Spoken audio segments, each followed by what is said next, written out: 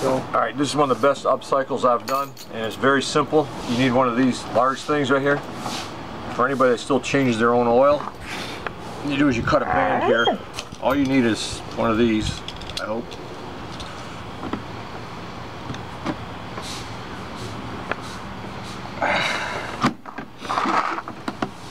As long as I don't stab myself.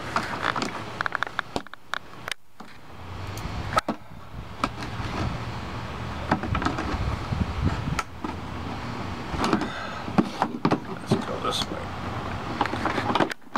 Not exactly seeing what I'm doing, but it's okay. You get the gist. Okay. And this is how it goes. You let your oil drip in here, right? Undo your bolt, slide it under where the oil's dripping in here, put it this way, the way it squirts out. Let it fill up. This holds your 4 quarts of oil. And then on this side, you can let it, no funnel needed. You put your milk jug under here, whatever you're going to recycle your oil in, press this down and it fills it up. That's it.